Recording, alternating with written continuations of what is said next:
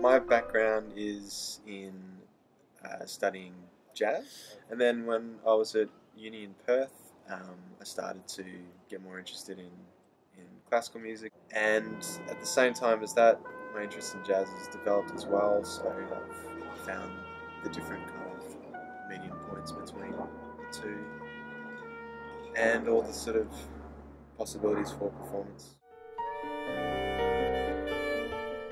My background is also in jazz.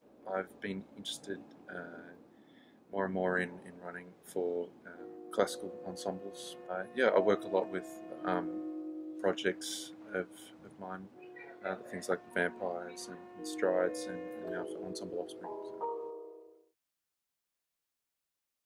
I thought it would be a great opportunity to work with an ensemble that has worked in that field for a long time, to just understand the administrative side of it, the business side of it, and actually making a career out of it. I really want to talk about budget right now. It's definitely easier if you just program yourself one other person in the beginning, and then you do that. I guess that's the thing when you're kind of younger and trying to make your mark on the scene as well.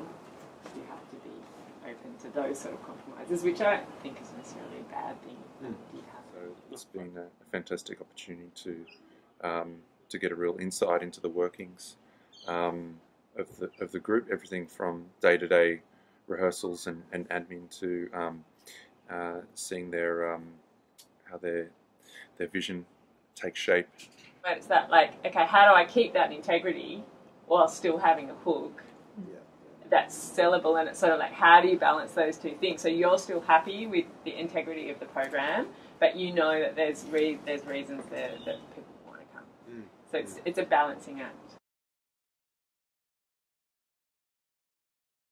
I guess it's not unsurprising, but to see how hard both of the ADs work.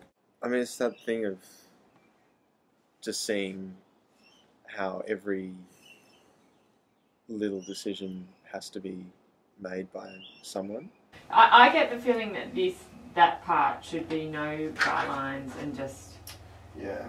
Or if you keep the bar lines, just do sort of pauses in between the gestures. Because it's so gestural that it feels like rushing through to count that crotchet rest and over rest.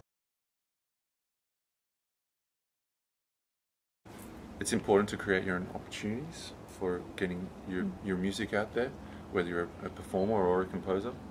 Well, it's that thing of how do you sell the trumpet to people who like the family. Seeing a project in all its detail right from the start, now seeing the way the ADs work and the whole team as well, it's just extremely detailed, and it really helps the whole thing along. Think big, have a vision. That's what the presenters want. They want to know that they can get the bums on seats. I suggested that we do this Stockhausen trio. It's this very interesting process of getting the score to the state that you actually perform it in. That's really nice when the more detail. Yeah, it does. You can hear the change in the texture.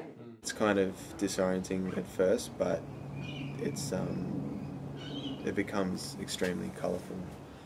I'm looking forward to the realisation of these two pieces that I've been writing and working on and thinking about over the last 6 months. And prior to that, I'm looking forward to finishing it.